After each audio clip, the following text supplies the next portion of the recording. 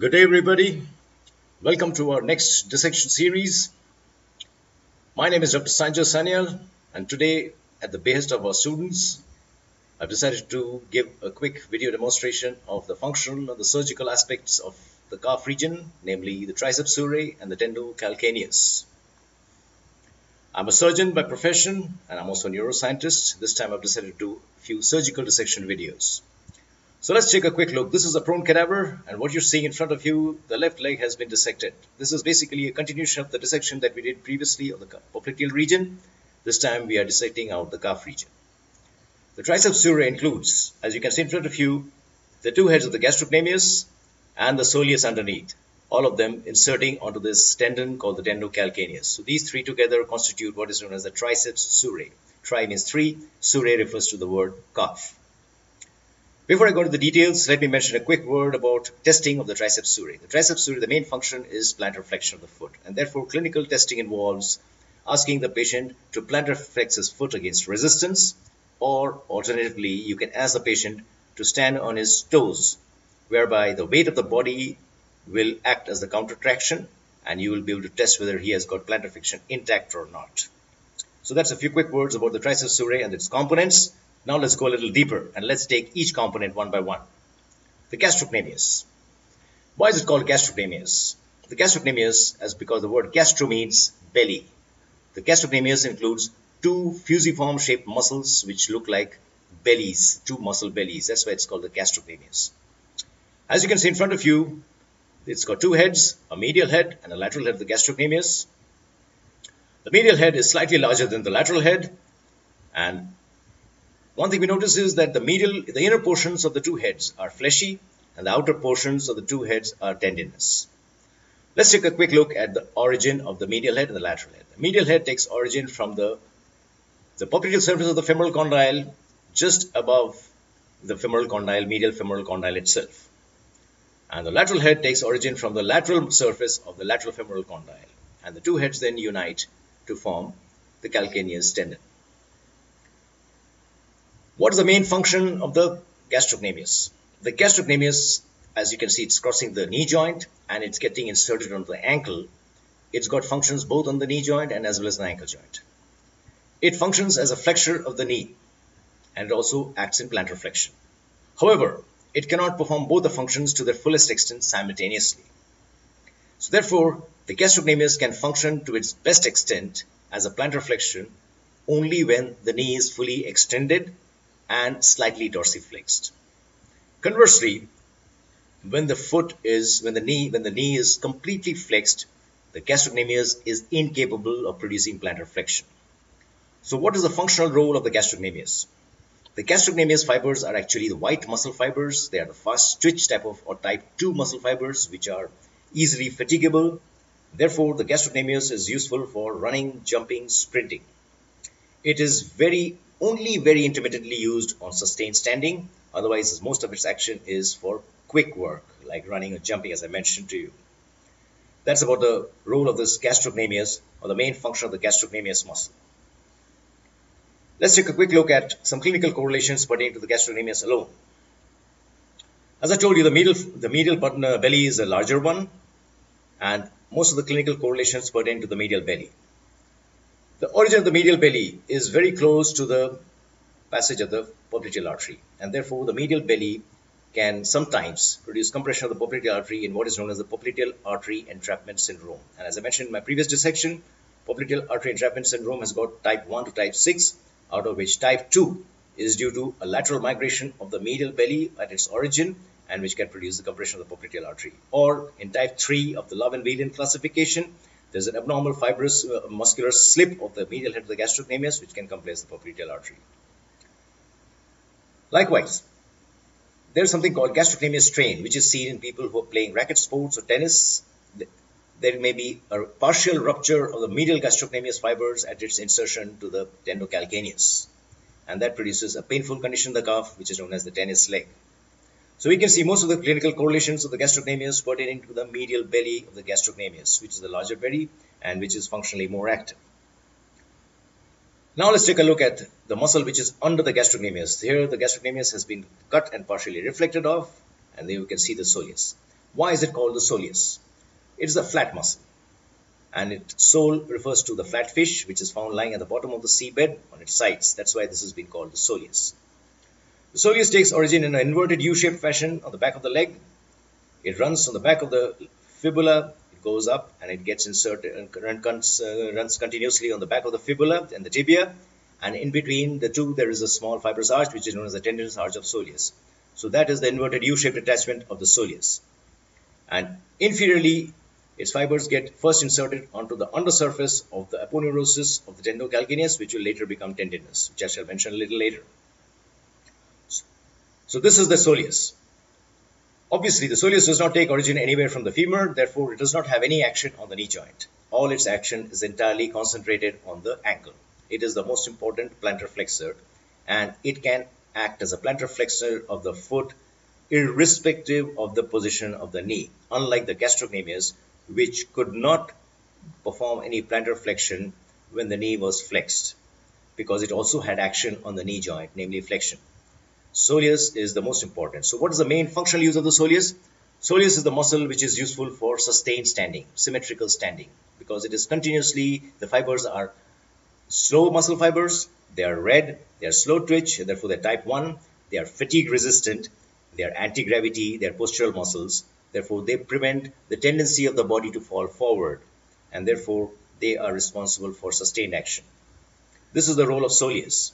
So therefore, to summarize the actions of both these two together, we say that we stroll with our soleus while we run, jump and sprint with our gastrocnemius. Soleus is for sustained use, and gastrocnemius is for intermittent, quick, rapid use. There is not much important clinical correlation pertaining to the soleus per se, because most of the clinical correlations will be pertaining to the tendocalcaneus, which I shall mention just a little later. In a very small percentage of the people, there is an accessory soleus which forms a third belly way down at its insertion in the tendocalcaneus, and then it produces a swelling medial to the tendocalcaneus. That is called the accessory soleus.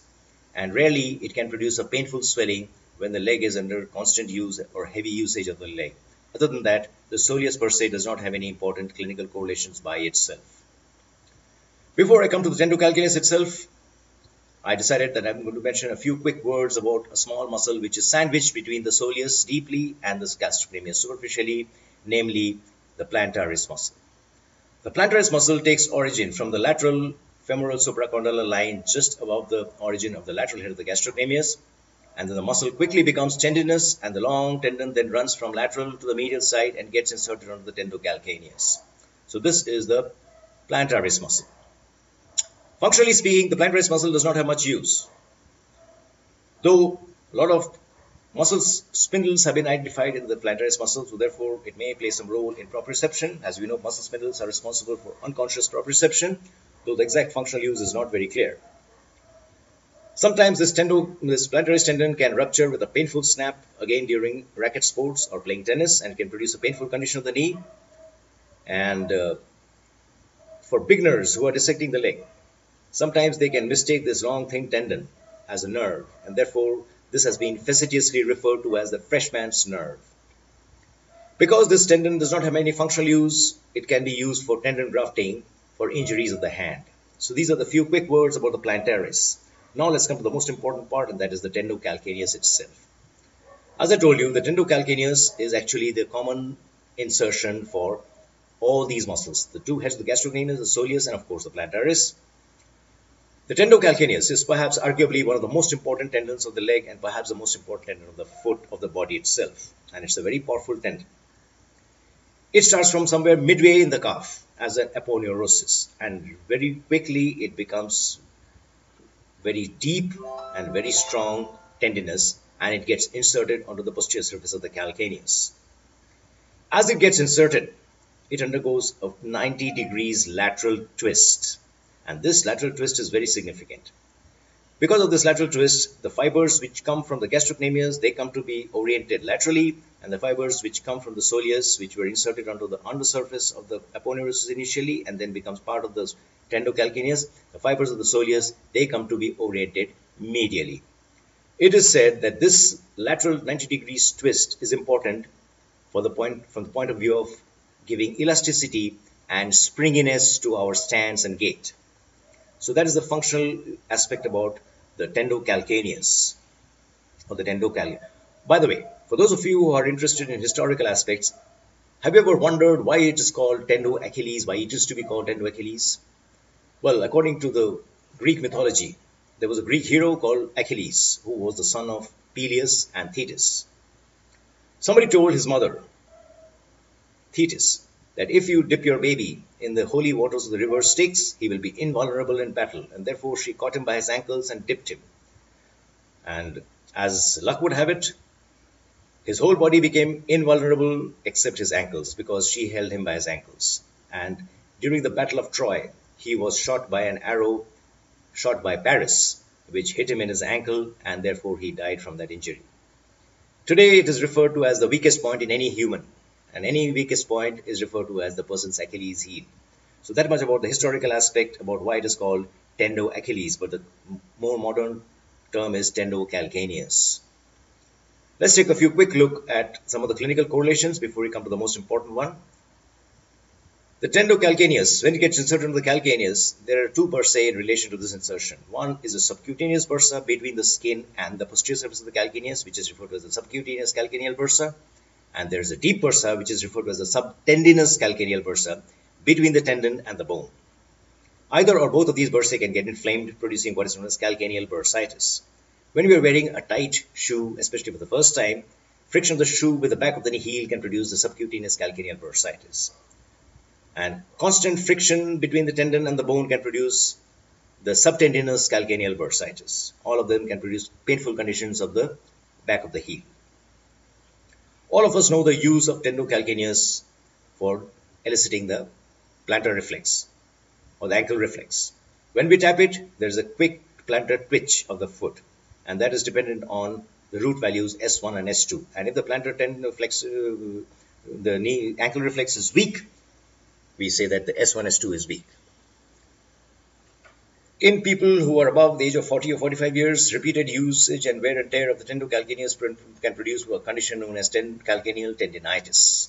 And then it can produce a chronic painful condition of the calf and the leg. That brings me to the next important clinical correlation, and that is the calcaneal tendon rupture.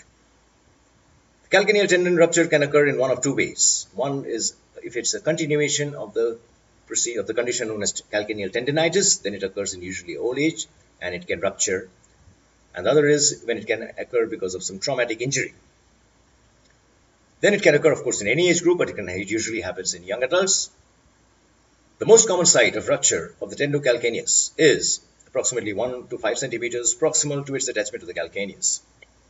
And when such a thing happens, it produces a painful lump in the middle of the calf because the proximal muscles, they pull the proximal portion here.